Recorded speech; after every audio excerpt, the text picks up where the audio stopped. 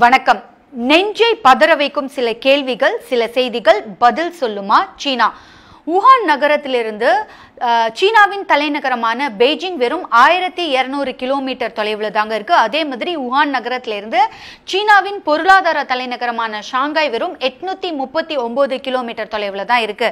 ஆனா வுஹான் நகரத்திலிருந்து New York 15,000 kilometre தொலைவில் இருக்குங்க. அதே மாதிரி இட்டலி 9,000 கிலோமீட்டர் தொலைவில் இருக்கு. இந்தியா 3,695 கிலோமீட்டர் தொலைவில் இருக்கு. இதுல பெய்ஜிங்ல இந்த கொரோனா வைரஸால தாக்கப்பட்டவர்களுடைய எண்ணிக்கை எவ்வளவு அப்படின்னு நீங்க கணக்கெடுத்து பாத்தீங்கன்னா வெறும் 569 தான் பதிவாயிருக்கு. இறந்தவர்களுடைய எண்ணிக்கை 8. அதே மாதிரி ஷாங்காயில கொரோனா வைரஸால பாதிக்கப்பட்டவர்களுடைய எண்ணிக்கை எவ்வளவு அப்படின்னு பார்த்தோம்னா 486 பதிவாயிருக்கு. இறந்தவர்களுடைய எண்ணிக்கை 5. ஆனா ரொம்ப தொலைவில் நீண்ட தூரத்தில் இருக்கக்கூடிய இந்த அமெரிக்கா, இட்டலி போன்ற நாடுகள்ல இந்த கொரோனா வைரஸால பாதிக்கப்பட்டவர்களுடைய எண்ணிக்கை எவ்வளவு அப்படின்னு நம்ம கணக்கெடுத்து பார்த்தோம்னா 2 லட்சத்தையும் தாண்டிடுச்சு. இறந்தவர்களுடைய எண்ணிக்கை 20,000 தாண்டிடுச்சு.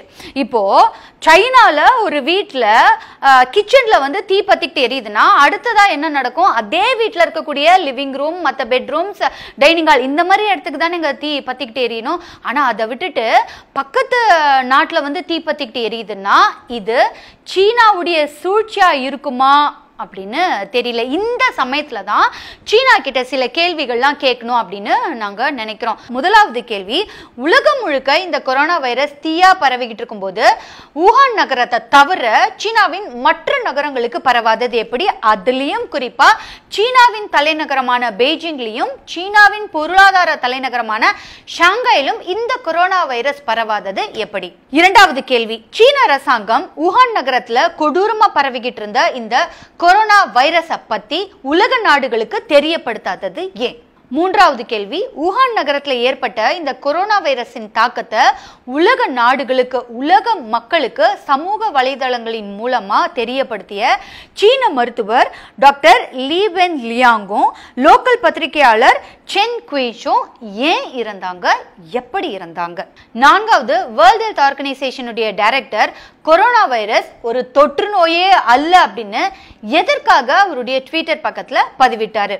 ஐந்தாவது, வுஹான் நகரத்திலிருந்து வெளிநாட்டிற்கு செல்லப்பட்ட 1000 கணக்கான சீனர்கள் எதற்காக மருத்துவ பரிசோதனை எதுவுமே செய்யப்படாம அனுப்பி வைக்கப்பட்டனர்?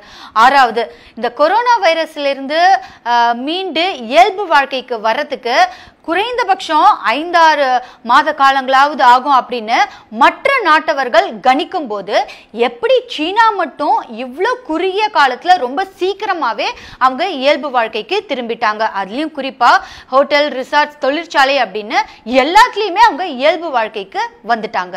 இன்னைக்கு உலக நாடுகளுக்கெல்லாம் மாஸ்கை ஏற்றுமதி செய்யறது சீனா தாங்க. சீனால இருக்கக்கூடிய டான் பாலிமர் அப்படிங்கிற நிறுவனம் தான் இந்த மாஸ்கை தயார் செய்யறாங்களாம். இந்த கம்பெனியுடைய பங்கு ஜனவரி மாசத்திலிருந்து இந்த மாசம் வரைக்கும் நீங்க கணக்கெடுத்து பாத்தீங்கன்னா 417% உயர்ந்திருக்கு. இந்த கம்பெனியுடைய முதலாளி இவருடைய தனிப்பட்ட பங்கு மட்டும் பாத்தீங்கன்னா $200 கோடி தாண்டி இருக்கான். இன்னைக்கு உலக நாடுகளுடைய பங்கு சந்தையின் நிலவரப்படி பாத்தீங்கன்னா 50-60% வீழ்ச்சி அடைந்து கொண்டிருக்கக்கூடிய இந்த சூழ்நிலையில இவருடைய பங்கு மட்டும் 400% உயர்வை தாண்டி இருக்கு. கொரோனா வைரஸின் பாதிப்பால மிகவும் நலிவடைந்திருக்கக்கூடிய பல வெளிநாட்டு கம்பெனிஸை யூரோப், ஆஸ்திரேலியா, அமெரிக்கா போன்ற நாடுகள்ல இருந்து மிகவும் குறைந்த விலைக்கு வாங்க ஆரம்பிச்சிட்டாங்களா இந்த சைனா. கொரோனா வைரஸை உலக நாடுகளுக்கெல்லாம் ஏற்றுமதி செய்த இந்த சைனா தன்னுடைய தொழிலை திரும்பவும் செய்ய ஆரம்பிச்சிட்டாங்க. ஆனா கொரோனா வைரஸின் ஆபத்தால வெளிநாட்டவர்கள் யாரையும் எங்களுடைய நாட்டுக்குள்ள நாங்க அனுமதிக்க மாட்டோம் அப்படின்னு சொல்லி அவங்களுடைய நாட்டின் எல்லையை மூடிட்டாங்களாம். இதுதான் கால கொடுமை.